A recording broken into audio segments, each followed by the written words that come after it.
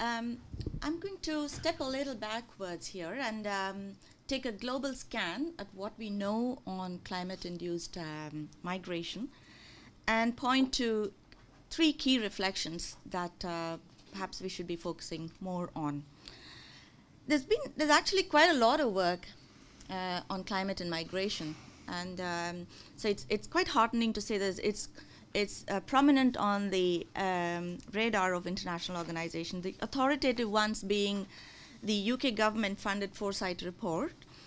It's on migration and global climate change, and the Asian Development Bank work on what we know in Asia and the Pacific. Both in terms of the absolute number of disasters and the number of people affected, Asia and the Pacific region offers a lot of knowledge and understanding.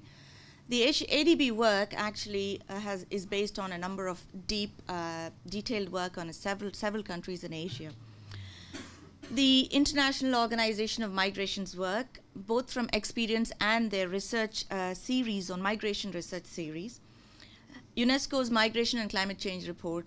The number of NGOs as well have been quite active, including the Climate Justice Foundation and CARE and others. What do we know so far? We know migration is a very complex issue.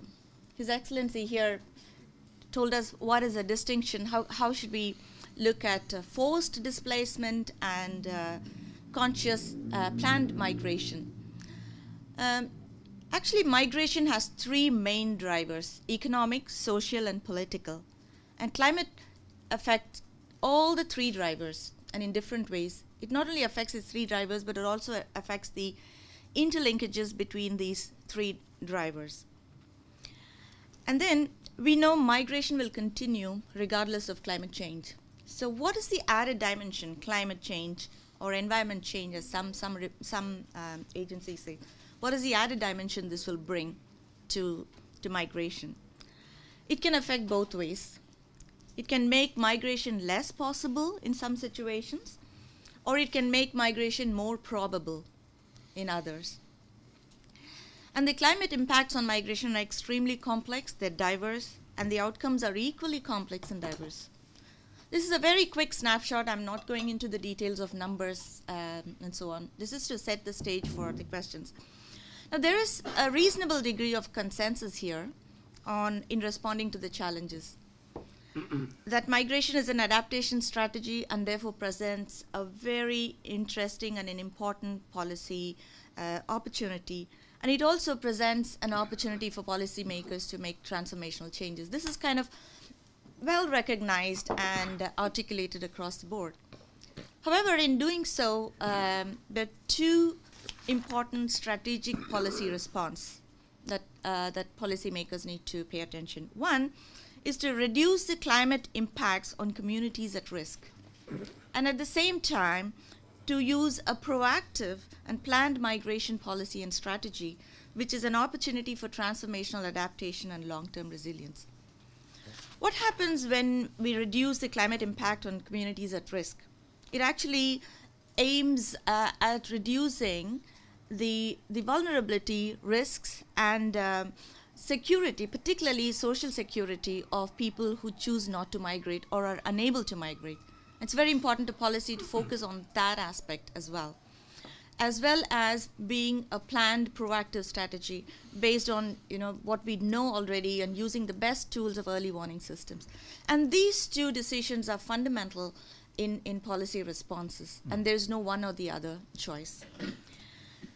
And at the international level, transnational, there's both transnational and internal migration. And it's important to pay attention to the fact that national and transnational policy options have to be coherent, but they demand different approaches.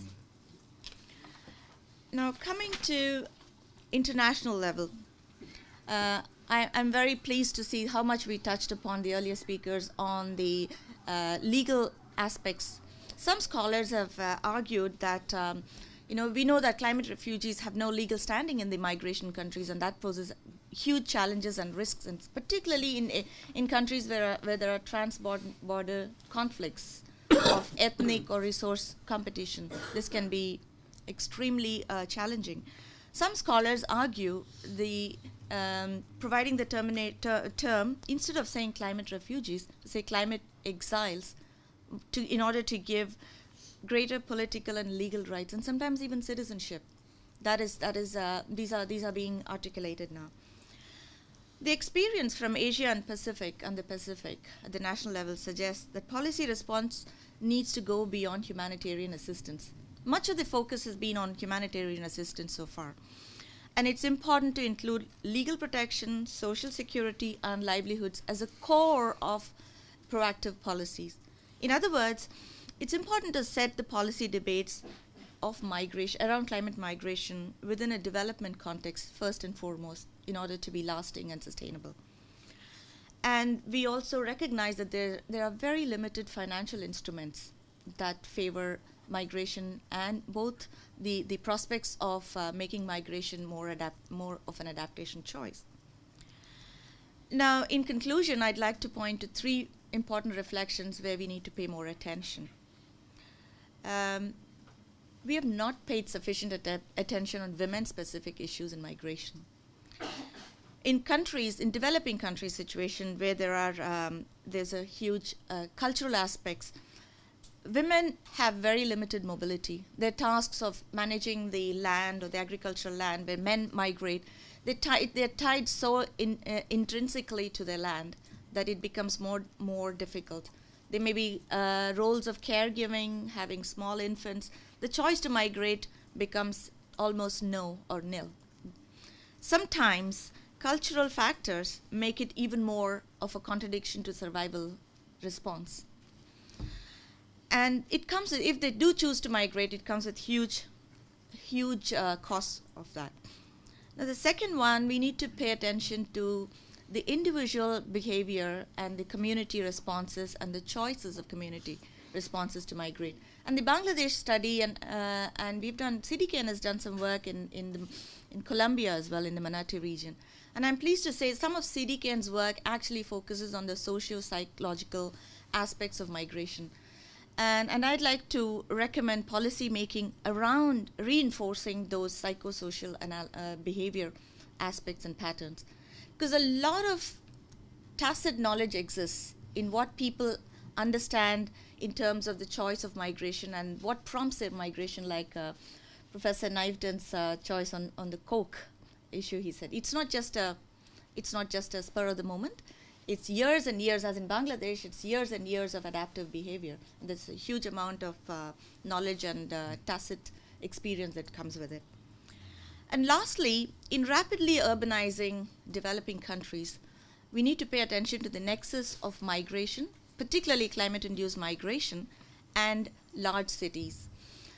Often, the slow planned migration to rural to urban migration happens because of small climate changes, gradual changes to climate, soil or resource degradation that forces over a period of time migration to the urban areas.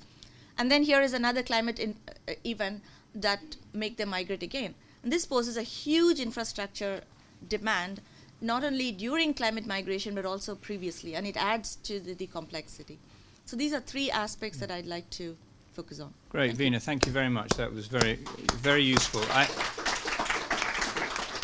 Very useful to include the reflections on both the gender, the psychosocial dimensions, and the urbanization thing. And you've nicely anticipated that, because I already have a question from the University of Southampton on the urbanization thing. So that was well raised. So we have a chance to hear from the floor now. I hope there's some roving mics.